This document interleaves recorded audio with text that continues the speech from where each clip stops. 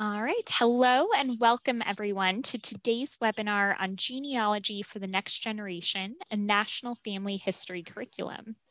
My name is Kathleen McKenzie, Education and Programming Manager here at American Ancestors and New England Historic Genealogical Society, and I will be the moderator for today's session. This program is brought to you by the Brew Family Learning Center. American Ancestors and New England Historic Genealogical Society is a nonprofit organization supported by our members and donors. We provide resources and expertise in nearly all aspects of family history, and we are sorry, I had a frog in my throat there, and we are pleased to offer such programming for our members and friends around the world.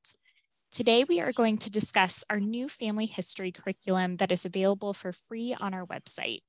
It is a first of its kind curriculum with ambitious goals to make genealogy accessible to all students and to empower educators to effectively teach it. Our presenter today is Dustin Axe, our Youth Genealogy Curriculum Coordinator. Dustin is a licensed social studies teacher with nearly 20 years of experience as an educator. He worked in a variety of settings, but he has spent most of his career as an educator working in museums, where he has developed field trips for students and created professional development workshops for educators. He especially enjoys it when teachers and students have aha moments where they can discover something new. Now, genealogy can be a challenging subject to teach and learn, but it can be extremely rewarding for students to learn about themselves, their family, and where they came from. Today, we will discuss challenges and why it can be difficult to teach young students how to do genealogy. And we will also share some of the opportunities and positive outcomes that can result if genealogy is taught carefully. We will then introduce our family history curriculum and give an overview of some of its key teaching strategies. We are here to support you in your journey to motivate and inspire the next generation of family historians. In addition to our new curriculum, we will share details on our teacher trainings and annual essay contests for students. At any point during today's session, please feel free to type your questions into the Q&A panel at the bottom of your screen. We'll address those at the end. There's no handout for this presentation, but we are recording this event, and starting tomorrow, you can freely go back and review any of the content from the presentation on our website. So if you missed something during the live session, don't worry, you can always review the presentation later. All right, so without further ado, I'll go ahead and turn things over to Dustin. Okay, thank you, Kathleen, and greetings, everyone. Thank you for being here. Again, my name is Dustin, and today I want to begin with a fundamental question. How do you make genealogy accessible to all students? Now, this can be very challenging, particularly for educators working with a group of students. How do you differentiate lessons for every student in the class, each with unique backgrounds, each with different degrees of potential sensitivities when it comes to family, each with different amounts of information that may be available about their family? And then there's the question, how do you get students excited about genealogy and family history? Now, of course, these questions are of interest, not just for educators in a classroom or group setting, but for all of you out there who may be working with children in your family at home. So let's talk about this. We are first going to begin by talking about some of the challenges that we're up against. And I want to begin with a plausible scenario. I want you to imagine that there is an educator working with a group of elementary or middle school age students. This could be a classroom teacher, a scout troop leader, an educator working with a co-op of homeschool students. It's an educator working with a group of students. So the teacher introduces genealogy and says, today we are going to research our family history. We're going to build a family tree. We're going to fill out a multi-generational chart, and we're going to look for family members in the census. The teacher shows the class some of her own items, her own tree and chart, along with some other examples. The students all have computers, but keep in mind they have no experience doing genealogy in the past. And there are significantly more students than adults. So the teacher passes out blank trees and charts, helps them gain access to genealogical websites, and they get started. But after some time, the teacher notices that some of the kids have found family members in the census, but they needed direct help from the teacher each step of the way. And the students can't really read the census on their own. Meanwhile, the rest of the class doesn't seem to be doing anything at all. They did a quick search, which didn't yield results, or perhaps results that they can make sense of. So they're now not doing what they're supposed to do, and some of them even have their heads down. And there's one student who filled out a portion of her multi-generational chart. She filled in her mother, a pair of her grandparents, a few of her great-grandparents, but for her father's line, she scribbled out that entire portion of her chart with a pen so much that it actually tears the paper. So we can imagine through this scenario that the teacher began with very good intentions, but the lesson led to some bad outcomes or to some certainly unintended outcomes. Most of the students weren't able to find family members in the census or complete their charts on their own. The students that did complete some of their trees and charts required direct adult attention, which means this wasn't student-centered, and at least one student appeared to become emotionally upset. So clearly there are some challenges here. Let's talk about some of them. Let's first start from the student's perspective. So some students will have a painful history, and researching their family history can cause them to relive very negative family interactions. Doing genealogy could, in fact, decrease a student's self-esteem and open emotional wounds, again, especially if they've had very negative experiences.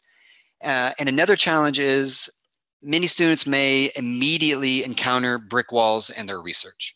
They may have limited or no known family history. So a brick wall is an apparent dead end where it's difficult or even impossible to locate new information. And as you know, this can be hard even for adults.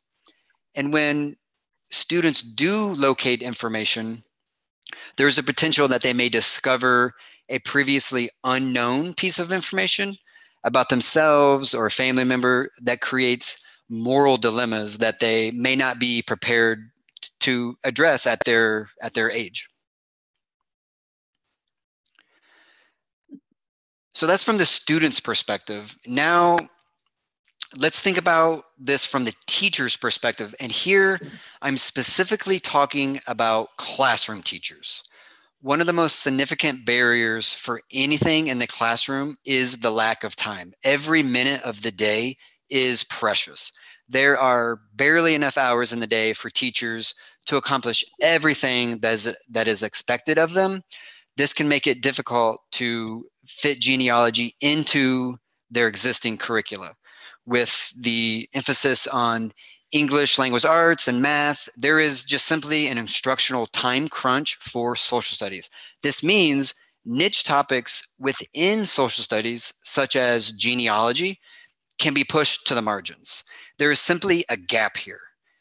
And another challenge is that teachers may be unfamiliar with genealogical content, sources, and the research process, and therefore they may not have confidence in their teaching strategies when it comes to covering such a challenging and potentially upsetting subject. Research, indeed, and many of you may anecdotally know this, but research does indicate that there is less instructional, there's less time for social studies during the school day compared to other subjects. There is less teacher evaluation for social studies. There's less learning, professional learning opportunities for social studies. So there's generally less guidance for teaching social studies. And therefore, teachers can be left cobbling together materials and doing it themselves. And my anecdotal experience with genealogy and working with teachers is that genealogy in depth is also often done by a self-selected group of teachers who have researched their own family, who know the process, who are comfortable bringing their enthusiasm for the subject into the classroom. They're familiar with the research process and sources, and they know how to break it down into manageable sections for students. Otherwise, teachers who have no experience with genealogy, who don't have time for it, and if it's not directly in their curricula, then it may not get done.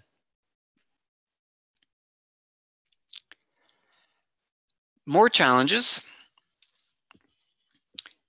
include misconceptions that students may be coming in with, or ones they can develop by doing activities. And misconceptions can affect their basic beliefs and attitudes about not only genealogy, but history in general. And this is true for when you're working with any subject. The beliefs and attitudes that you form at a young age can stay with you for a really long time. So here's a few for genealogy. Generally, most students have a narrow perception of what genealogy entails. So they know it involves DNA tests, finding long lost relatives, building family trees, but they're generally unaware of how to do genealogy as a formal discipline of inquiry or why you would do it. Genealogy only involves searching for records online and building trees. These are, of course, important parts of genealogy, but they're not all of it. And genealogy is easy and everything is online. So this is common even for adults. Students may do a quick internet search, but if it doesn't yield results, then they may grow frustrated and stop. Maybe they say or think something like, well, if information isn't online, then it doesn't exist. And here's a few more. Genealogy is about getting as far back as possible, as fast as possible. So here students might say, well, I can't find ancestors from long ago, so genealogy is not for me.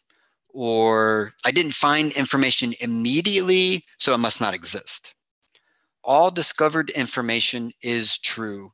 And this can be true even for adults because we are inundated with so much information every single day. It's just simply hard to distinguish what is true versus what isn't true sometimes.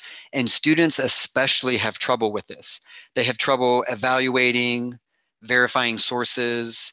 And so when they do find information about themselves or their family members, they might say, okay, well, I found what I'm looking for. It must be true. So I can stop there. And they may also believe that there is nothing to learn from their family history. This is also a really big one. So students might say, okay, well, I'm not related to someone famous.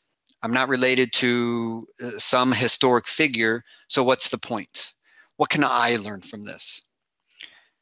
Now, these are misconceptions that students have, and you're probably thinking, well, many adults also have these misconceptions. Well, they start somewhere. And if teachers hold some of these misconceptions as well, then that can make it even harder for them to teach genealogy with students.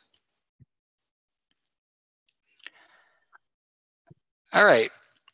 So those were some of the challenges. And as we discovered with the plausible scenario, it's very easy to begin with good intentions, but we can end up doing something that may be unwise and even counterproductive, especially when considering all of these challenges. But the good news is that it doesn't have to be this way. There are opportunities for positive outcomes.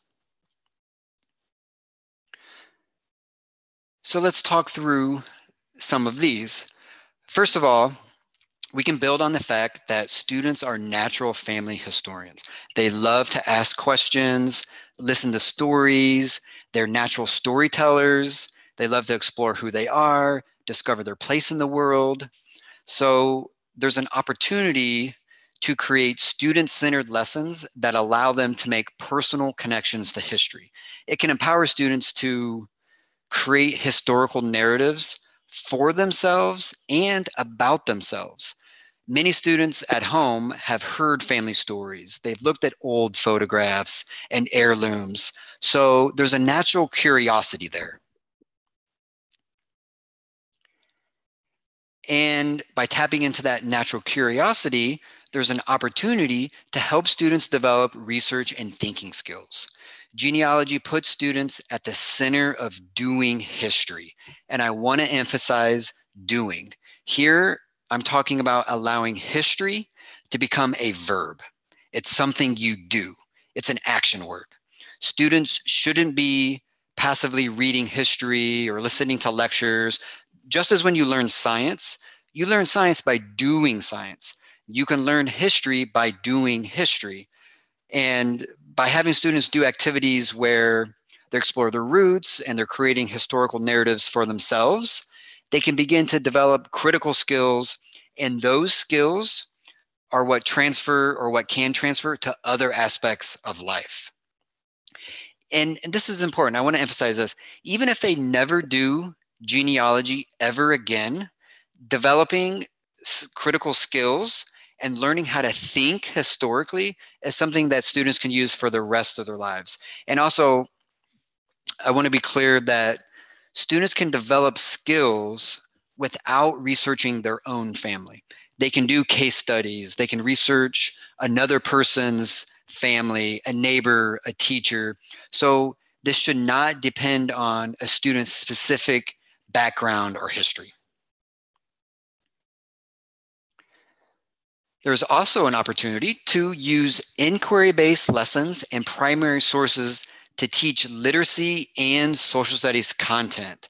So here, I mean, there's an opportunity to create student-centered activities that have students go through an inquiry process outlined in the C3 framework for social studies standards, where students are creating their own questions, planning their own investigations, analyzing and evaluating sources, drawing conclusions, supporting claims with evidence. So students can go through this process of inquiry by investigating their own history and using primary sources from case studies of historic people. And all of this then can be a vehicle to teach literacy and content of specific topics in social studies, such as culture, geography, immigration, state history. So in other words, you can cover content knowledge through the lens of doing genealogy. So students aren't just passive recipients of content. They're not just memorizing things, they're interacting with it. What better way to have students engage with content knowledge than by putting them at the center of that? There's also an opportunity to make real-world connections that expose students to careers and authentic practices. So there's an opportunity to identify careers such as genealogists, archivists, historians, librarians, and even forensic scientists, and to replicate the process and behaviors they use in their daily work in an age-appropriate, student-friendly way to help them develop practices and a habit of mind that transfer to the real world. So again, students aren't just learning social studies content. They're doing the work of historians. And ideally, this is done in a way that is hands-on and fun, so students are inspired to continue doing into the future. And just as with science, you don't have to be a professional scientist working in a lab coat in a faraway place to do science. You don't have to be a professional genealogist to do genealogy. You can learn the steps they follow, develop their practices, and you can become an amateur genealogist and learn how to think like a genealogist, learn how to think like a historian. And again, that is what will transfer to other aspects of their life. Another opportunity here is, or are, the psychological and emotional benefits for students who do genealogy. Marshall Duke, a professor emeritus of psychology from Emory University, among others, found that students who do genealogy have a higher internal locus of control, higher self-esteem, and lower levels of anxiety. However, it's important to realize here that studies find a correlation among students that know their family history and among students who are well-adjusted. But a correlation does not mean causation. So just because a student knows the details of their family history does not guarantee they're going to be well-adjusted. The positive outcomes can emerge in students not from knowing the details of their family history, but from the process of learning those details. In other words, these outcomes can emerge when students do genealogy. And the heart of that comes in the form of communication when families share stories again and again and again, especially when there are multiple generations of family members that gather for things like meals, holidays, family celebrations, when family members are sharing stories. And of course, not every student will have a cohesive family that comes together in this way. So the emotional benefits by doing genealogy are not guaranteed in every circumstance. This is why genealogy has to be done very carefully. And research shows that there is affirmation for older generations who pass down their passion for genealogy. There's affirmation when passing down research skills, family stories, photographs, heirlooms, and even values, wisdom, lessons from the past. And this may describe a number of you out there who see the value of genealogy. It's simply affirming to know that younger generations will be the new caretakers and historians for your family. All right, so that was a lot, and I like to summarize. Maybe that's the teacher in me. But here's a summary of some of the opportunities. Students are natural family historians, and tapping into their curiosity provides an opportunity to help them develop research skills and thinking skills. And to develop those skills, there's an opportunity to use student-centered, inquiry-based lesson plans and primary sources to teach not only literacy, but all kinds of social studies content.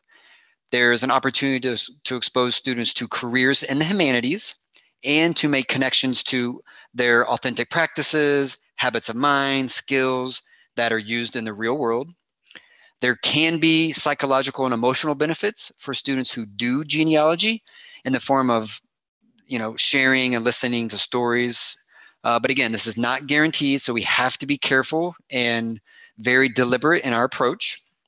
And finally, it's affirming for older generations who pass down their passion for genealogy, their stories, objects, photographs to younger generations. All right. So keeping in mind the challenges and opportunities that we've discussed, we here at NEHGS have researched and developed a comprehensive set of lessons and strategies that you can try with your students. Today, I'm going to give an overview of the teaching strategies and talk through the general outline of the curriculum. But as I go through this, keep in mind that there is no universal approach to teaching any subject that is guaranteed to work for all students in every situation. So I'm going to offer numerous strategies, but I want you to think about how this will work for you and your students based off, their age, grade, prior knowledge, the number of students you're working with, the amount of time you have, the social studies content or standards that you're working with. So again, I'm going to present some ideas, talk through the outline and the conceptual framework of our curriculum, but ultimately be creative and experiment with what works best for you.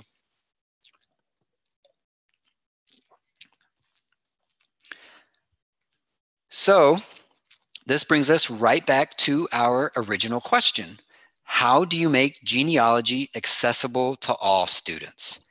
And this can be broken down into two essential questions. What do you do when a student immediately encounters brick walls? And what do you do when a student does not want to do genealogy because family is a sensitive topic? So essentially, what do you do when a student seemingly can't do personal research and if they don't want to? And again, these questions are compounded when there is one educator and multiple students, each with unique backgrounds.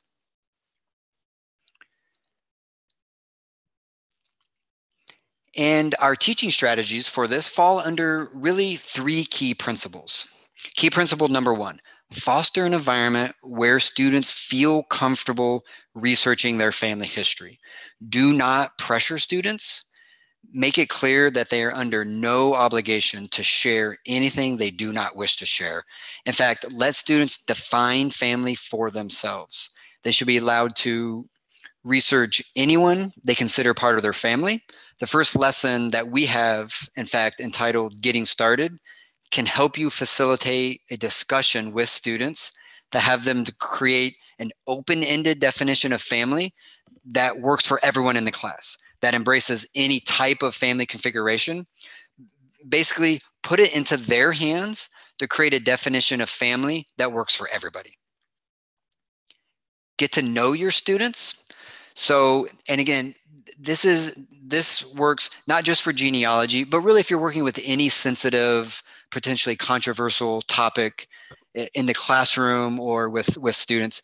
Get to know them, build rapport and trust with your students by learning their background, their experiences as individuals. This will allow you to anticipate and then to navigate any moral dilemmas that may arise. And then you can better differentiate lessons based on who your students are.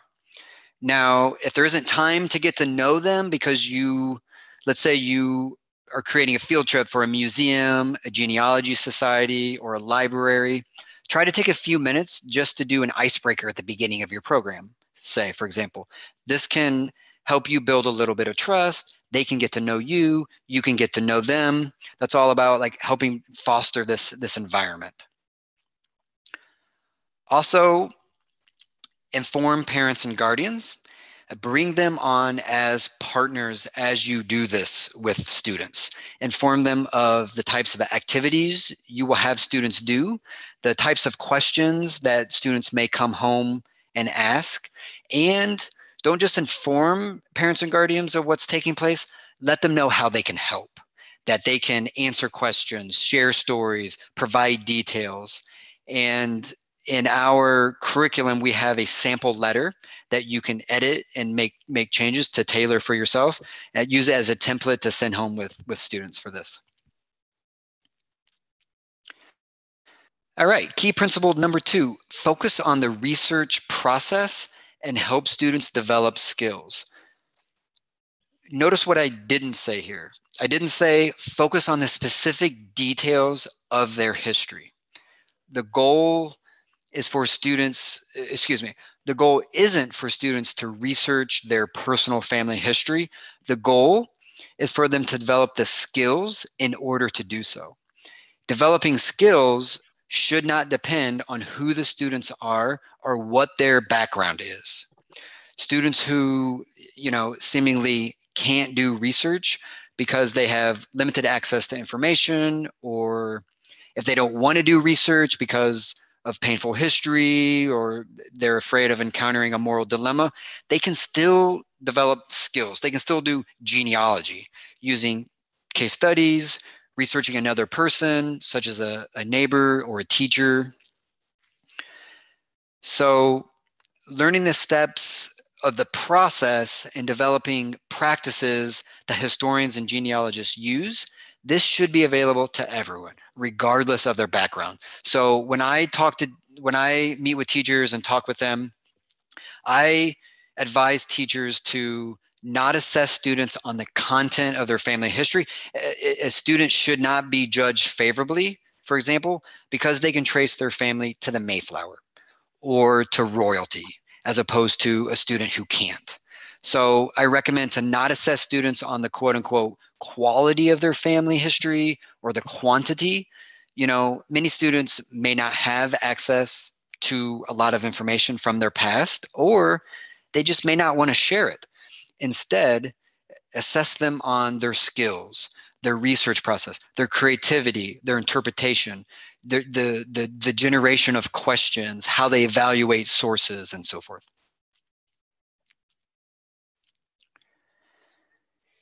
So, given this principle of focusing on the research process and skills, we have structured our lessons around a student-friendly genealogy research process. And here are the steps. What do you know? What do you want to learn? How can you find out? Research and document, and what does it mean? Now, this can be used to guide students through not only researching their own family history, but also for using case studies. In fact, it's helpful to have them go through this process again and again and repeating the steps. So eventually they understand how to think like a historian, and they're developing that habit of mind.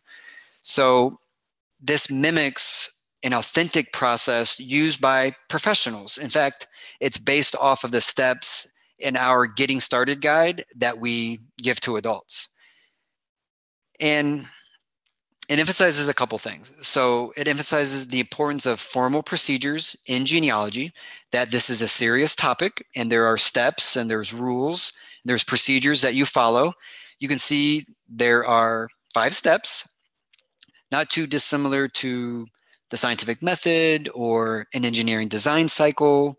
It can be empowering for students to know they are replicating the same process that experts use, that you don't have to be a genealogist in a faraway place to do this. You can follow the same steps and use the same practices.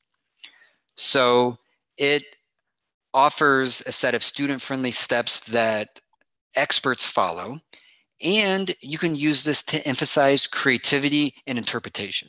You can tell students that while everyone is using this process, everyone's doing the same process, each step can be personalized based on your unique history. Each step will lead to unique questions, unique sources and claims for every individual. This puts the students at the center of doing this process. So they are creating their own questions. They're planning out and carrying out their own investigation. This ideally empowers them with individual choices and agency. And this also gives you a tool to assess students on their research process. It has a clear beginning, middle, and end. And in just a minute, I will share how our lessons use this process, but I want you to think how you might use it as well. All right, key principle 3, encourage students to begin their research at home. Our lessons, in fact, are structured around this basic principle. And here I'm talking about when students are doing the research of their personal lives. This is what I've been calling dinner table genealogy.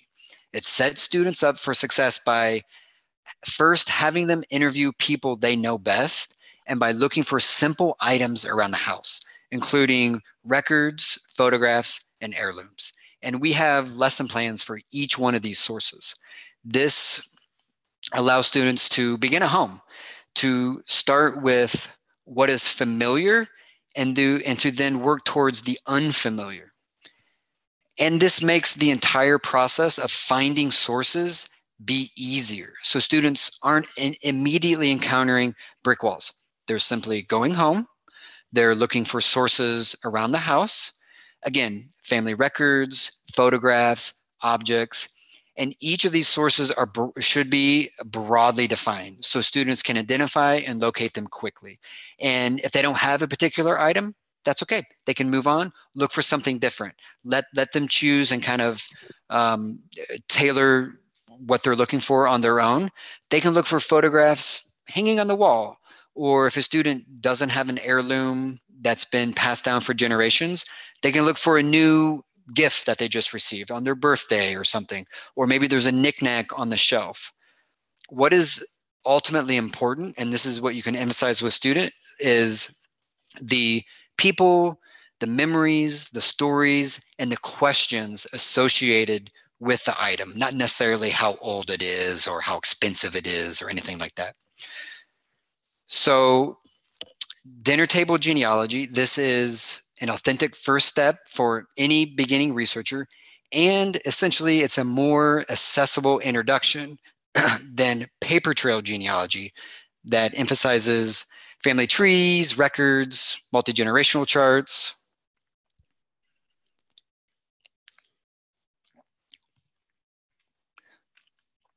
So let's take a look at this. Excuse me. Just as in our plausible scenario, it's just so easy to set students free on the computer. You know, the wild, wild west. But the wild, wild west of Google or doing internet searches. But there are some drawbacks to that. So first of all, barriers because of technology can prevent students from accessing family history websites, and online searches present multiple challenges. What to search, where to search, how to search. You may get thousands of results. For those of you that are experienced genealogists, you know this. This can be hard for adults. It can be hard for students. And they may have limited or no records. So many, if not most, students in a class may only find a few records or none at all. And young students will then need direct attention to access them, which means the process of finding them is not student-centered. And if they do find something, reading and interpreting primary source documents can be challenging for anyone. So all of this then makes it hard to differentiate lessons based on who the students are. So if you're an educator working with a group of students, what do you do if a few students are having success finding things while the rest of the class is struggling? And also remember, you're outnumbered. There's only one of you, or maybe a few volunteers, or you have a few assistants, but there's many more students. That makes it very hard. And also, having students begin with records online can create and reinforce misconceptions. Some of the misconceptions that we talked about, that everything is online, that if it's online, it doesn't exist, which can create a narrow perception of genealogy. Dinner table genealogy, on the other hand, here's a list of some of its characteristics. Emphasizes oral history by having students interview people they know. This can tap into emotional benefits from that process of communication. And again, this makes it easier to find sources. So students aren't immediately encountering brick walls. They're simply going home, looking for sources around the house, and talking to people about them. And finding sources quickly then leaves more time to emphasize the entire research process. So students aren't just getting hung up looking for sources. Try to create a broad conception of what genealogy is. And remember, students at a young age, they're not putting together a large, sophisticated history with volumes of evidence. They're creating something that's age appropriate, a snapshot. Perhaps it's of a single event or a person or an object, and that means something to them, or they're looking for a personal connection to a specific topic or theme in history. So again, it's a matter of helping them achieve something that is age appropriate. All right, so to summarize, here are key principles and teaching strategies that we've built our lessons on. But think how you might use these. Again, principle one, foster an environment where students feel comfortable researching their family history. Don't pressure them, let them research who they want, build rapport, trust. Key principle two, focus on the research process and help students develop skills. This should not depend on their specific history or even researching their own family. Three, encourage students to begin their research at home. This is an easy starting point for students to begin with what is familiar and to work towards the unfamiliar. And it focuses on oral history. Now, all of these strategies are laid out in the content and accessibility sections of our curriculum. But again, as I've said, I encourage you to be creative and to think what will work best for you. And in your journey to create genealogy activities and lessons, if you're like me, there will be moments when you're really overwhelmed, when you realize how challenging this can be, because you want to make genealogy accessible and fun, but know there are practical steps you can take and strategies you can implement, and we're here to support you. We have a family history curriculum on our website. It's for free, and you can download everything immediately. The objectives are to empower students to develop critical research and thinking skills, and regardless of their background and family configuration. And we hope to empower teachers to effectively teach genealogy to all students and to inspire the next generation of family historians.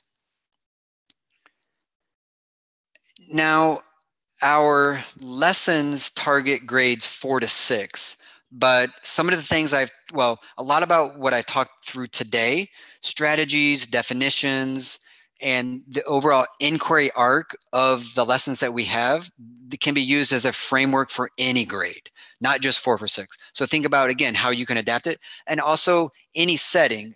Everything here is available, not just for classroom teachers, but we encourage those of you in informal settings to take a look. After school programs, homeschool educators, librarians, or if you're just working with your grandchildren at home.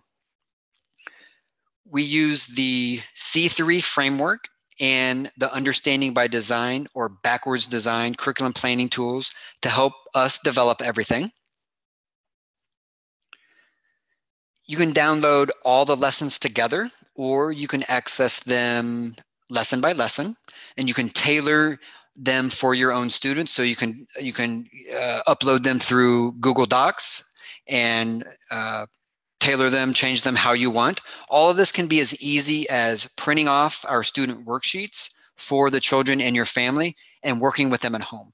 Or you can scale everything up and do it all in detail. It really just depends. And quickly, I want to talk through our lesson plan sequence. All of our lessons are based on the strategies that I talked about today and the inquiry arc from our genealogy research process. The first lesson covers the first 3 steps of the process. This is basically the planning steps of the process, which students are generating questions, which, by the way, is the driving force of all of inquiry. And they are planning their research by essentially identifying who they want to talk to and where they want to look. Then there are lessons on 5 sources: interviews, photographs, heirlooms, family records, and meaningful places. The lessons walk students through the process of analyzing and evaluating each source with observations, inferences, and questions. And there's a lesson entitled, "What Does It Mean? Final Project." This can be used to help you plan what you would like them to do with their sources, how they can make sense of it. And finally, we have a lesson that provides tips for using case studies. Please know that we are working to add more case studies, and none of this is a finished product. So please know that. But there's a lesson that you can use as a tool to help you use what we have and to even create your own. You can use case studies to introduce genealogy to students at the beginning, to introduce the skills and to let them practice. And then you can also use case studies at the end as an assessment tool. And you can also use it as an alternative for students who do not want to research their own family history. We have full case studies of historic figures and a couple well-curated mini case studies, but again, we're working to add more. We are also here to support you with free teacher trainings. These are available for K through 12 formal and informal educators. These are for one-on-one or small group Zoom meetings with me. We can meet. I can help you brainstorm a personalized plan to teach genealogy. I have a background working mostly in museum education. I've worked with different ages, different abilities, wide range of programs with students, including homeschool students. So I can help you brainstorm many different types of programs. And again, these are free. You can register on the same page where you access the curriculum. And I would like to plug our annual essay contest. This has cash prizes. This is available for students in grades 4 to 12, public, private, and homeschool students. Now, I should say the deadline for our 2023 contest is coming up on April 1st. So if you know any teachers or students, please let them know. If you're watching a recording of this, know that, if you're watching a recording of this after the deadline, know that this is an annual contest and it'll start each year in November. And I would like to say that I really appreciate any feedback that anyone has in the form of questions, comments, suggestions. If you do any of the lessons or implement any of the strategies, we would love to hear from you. We are gathering testimonies. What did you do? What worked? What didn't work? You are our eyes and ears for helping us make improvements, because in the end, you're the ones doing this and you are how the rubber meets the road. And we would like to hear from you. All right. Thank you so much, Dustin. This is such a great curriculum, and it was wonderful to kind of hear you share more about the processes and strategies involved in that. So now we want to hear from all of you out there. So we've already had some questions coming in, but please do feel free to continue submitting questions through the Q&A panel at the bottom of your screen, and we will be happy to get to those. So first off, Dustin, I wanted to ask, because we had a few people ask questions along this line. They were wondering what you think about having students research the genealogy of a celebrity. Is that something you have thoughts on, or that's been addressed in the curriculum at all? Of a celebrity, that's a good question. So here's what I would recommend. So there's different levels of inquiry. I would think about where you start them at. To have them start on the open-ended inquiry, doing third-person research for someone online is going to be very difficult. What I would do is do the research in advance, find the sources, and provide the sources to the students. So you're curating all of their records. And then let them come up with their own questions, let them kind of come up with their own story. They can maybe create a timeline, a map, kind of interpret it. But so you want that process of finding the sources to be easy. Tear that down, provide them with the sources. And then as they develop skills and practice, then the next step of inquiry might be, okay, so let's say you're doing a celebrity or a historic figure. Maybe you're providing them with a couple of their records as a launching point, maybe like a birth certificate. And then you say, as you can see, here's the parents, here's the grades, here's the grades, whatever it may be, as a launching point. And then you could say, okay, well, let's go over here and now let's try to find some additional records. That would be like a step 2. And then step 3 would be, okay, create your own questions, identify the own records, try to find them, like a complete open-ended. So think about different levels of inquiry. And actually the case studies lesson that I have, the last lesson, kind of talks you through how you might do that. That's a good question. All right, great. Thank you so much. So then we have a question here who is asking, you talked about a lot of these challenges, and a lot of them would be perhaps more specific to elementary school age children, which of course is what this curriculum is developed for, grades 4 through 6. Maybe you could talk a bit about why that age group was chosen. Oh, okay. That's a fantastic question. So again, the strategies are pretty general. hopefully you can run with those and really use those to apply for any grade level, especially, okay, so like let's say K through 3, thinking about, all right, so I want to do dinner table genealogy, and you want students to start with what is familiar and work towards the unfamiliar. Well, that same principle applies. So they're conducting interviews, have them look at photographs that relate to their lives. So maybe they're looking at historic photos, but the historic photos have children in it. So they're identifying what they know, and they're looking at families in it. But then as they look closer, they're seeing what they don't know. So then, so they're building, they're identifying what they see, and then they're developing questions. And then you can say, okay, how would we plan our investigation? Where would we look for those answers, right? It's just the same thing for 4th through 6th grade, exact same process. So why we started that grade level, that's a really good question. In general, my general sense is that there is a gap here in schools and in communities and families for teaching genealogy, because it's such a difficult subject. So our job as informal educators is to help fill a gap.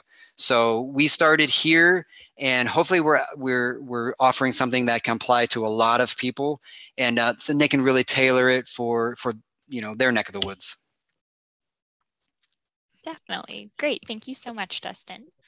All right, now we have a question here about the essay contest that you mentioned. So Margaret is wondering if there are any past winners' submissions that they can read or see. Ooh, that is a great question. We did our first essay contest in 2020. That was open to Massachusetts students only. And if you go to our essay contest page now, you'll see now that it's national. So it's for students across the entire country. And about midway through that page, there is a link that you can click on previous winners, and you can see all the winning essays.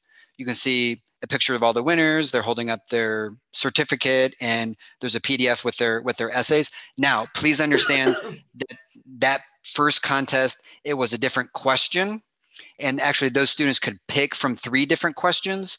So, and we have new judging criteria. It's a little bit different now. But yes, that you can see the old winner, you can see the previous winners, and to get an idea of kind of what we do. All right, great. And then let's see here. We have a question, a bit of a tricky question of how would you recommend responding to parental objections to this instructional area?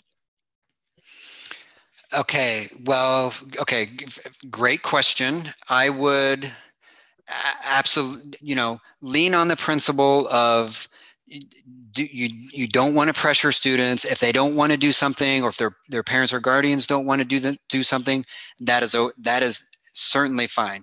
One thing you could think of is try to think of it as you're separating genealogy from family history.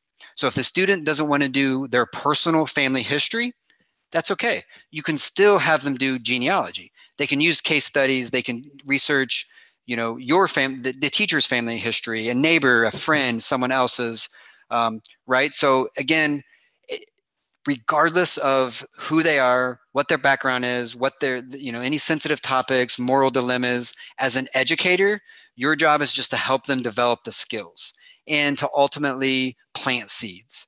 So, if that parent or guardian or that student, there's a sensitive topic there. So right now, it's not appropriate for that student, maybe at their age level, their maturity level. But if you plant seeds and you're teaching kids how to think historically, trying to think like a genealogist, and they know how to identify sources, create a plan, create questions, even if they're not finding answers, that's okay. They kind of know this process. One day when they're older, more mature, they can then do it on their own. They can maybe start to address some of those issues.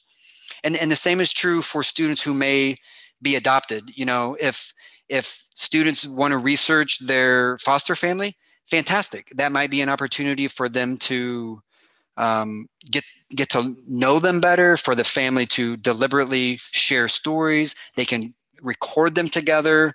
But then again, at the same time, if they don't want to, If they don't want to research their biological family, that's okay too. Your job as the educator is to not judge, just help them learn the skills and the process. Great. Thank you so much, Dustin. And actually, as you were answering that question, I was reading through some of the other questions and comments that have come in. And we had a great comment here from someone, Margaret, who did mention that she's implemented some of these lessons in her classroom. And in her experience, she's found that family members usually become much more forthcoming and comfortable with teaching family history in the classroom when they kind of can see what the student is working on and see the process. So that definitely touches on what you've spoken about kind of keeping the parents informed and involved. And that's great to see that's worked for you, Margaret. So thank you for sharing. Yes. All right. So then, I know you've talked a lot about some of the challenges involved. What would you recommend if a student was adopted, for example? How would you recommend someone address that? Yeah, I'll tell you, that is a good question. One of the most common questions I get. And again, that goes back to the original question: how do you make genealogy accessible to all students? I would keep some of the really big key principles that I talked about in mind. Foster an environment where students feel comfortable. Don't pressure them. Let them define family any way they want. If this includes their biological or foster family, that's great. Stress that families come in many different forms. No family is better than another. And build rapport, get to know them. And again, it's hard to give a quick answer for something like this because there's no universal approach. Essentially, you know, you want to be very flexible and be ready to adapt to who your students are. That's what it means to be student centered. So, and like I was saying before, ultimately it's about planting seeds. So if they're doing their own family history, great. If they're doing other people's family history, that's great too. Your job as the educator is to, you know, help them develop skills. As long as you're not creating misconceptions or turning them off to doing genealogy, there maybe one day they can research their biological family or anyone they want. They don't have to. It's, again, your job as the educator is just to be as objective, as universal as possible. All right. Thanks so much, Dustin. So let's see, we've got another question here, wondering if everything involved in the curriculum, different handouts and materials, things like that, is all of that free or just some of it? Yes, everything in the curriculum is free. The Google Slides presentations, the student worksheets, lesson plans, case studies, none of this is a finished product. But all of it is available for free because of our members and donors and all of their ongoing support. So thank you to everyone out there. In closing, I know we have just like a minute, but when I step back and I look at the big picture, social studies education is more important than ever. And our role as informal educators is to fill a gap that exists in schools, communities, and, as I said, even in families. If you Google genealogy, you will find literally hundreds, thousands of activities, but there aren't too many comprehensive family history curricula out there with lessons and strategies all in one place, at least that I've found. So we're trying to fill a gap, a need, and we have a long way to go, and we're trying. So yes, everything is free, and thank you to everyone for their ongoing support. All right, great. Well, thank you so much, Dustin. As you mentioned, we are running up against the clock here, so I think that's probably a perfect place to leave it. But if we didn't get to any of your questions, or if you do think of one later, please feel free to reach out to us. You can email us at education@nehgs.org, or to Dustin's email directly, which he shared earlier as well, and we will be happy to help. Also, as Dustin mentioned, if you have implemented any parts of the curriculum, done any of the activities in your classroom or whatever setting it may be, please do reach out. We would love to hear from you. If you do perhaps have a genealogical question, you can access our free Ask a Genealogist chat service at americanancestors.org/chat, Tuesday through Saturday from 9 to 5 with extended hours on Wednesdays until 8 p.m. And this service is free and open to the public. All right, thank you everybody for joining us. As you do leave this event, you'll have the opportunity to fill out a survey and give us your feedback. As we continue to expand our webinars and online offerings, any and all feedback is extremely helpful and appreciated. This free webinar was made possible by the generous support of members and friends around the world. Please consider making a gift to American Ancestors to keep these programs free and to create more free programs in the future. If you'd like to access more how-to resources or learn about upcoming online educational programs, please visit our online learning center at americanancestors.org. All right, I hope to see you all at future online programs in the future, and goodbye for now.